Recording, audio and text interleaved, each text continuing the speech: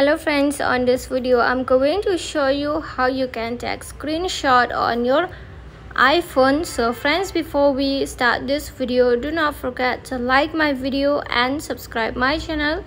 Okay, so let's start the video. So to take this screenshot, here you have to move on setting. Okay, when you move on setting, from here you have to scroll on the down. You just keep scroll and here you can see accessibility options. So here you have to tap on accessibility.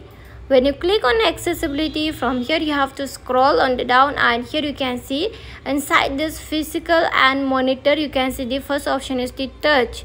So here you have to tap on the touch. When you tap on touch here inside accessibility touch, here you can see the first option is the assistive touch. Okay, so here you have to tap on assistive touch. Okay, so when you tap on assisted touch, here just click on this assisted touch on this icons.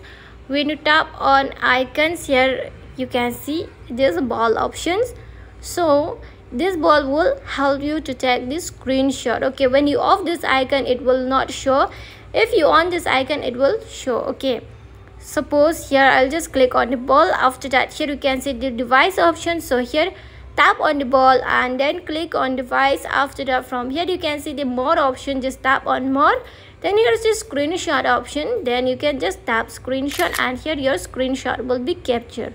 So this is the way how you can take screenshot on iPhone. Okay friends, so friends, hope you love the video, and if you love the video, do not forget to like and subscribe my channel.